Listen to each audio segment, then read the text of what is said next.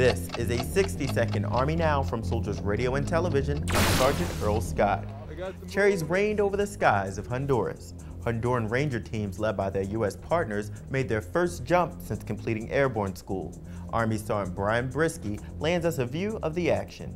Honduran Rangers prepared to make their cherry jump, their first jump since Airborne School, and in doing so with American style. Pretty much it's all throughout the airborne community, it's always the same, but there are some little differences in there, and for us to interact with them and to make sure they conduct operations and we conduct operations, it's a real good experience, of course.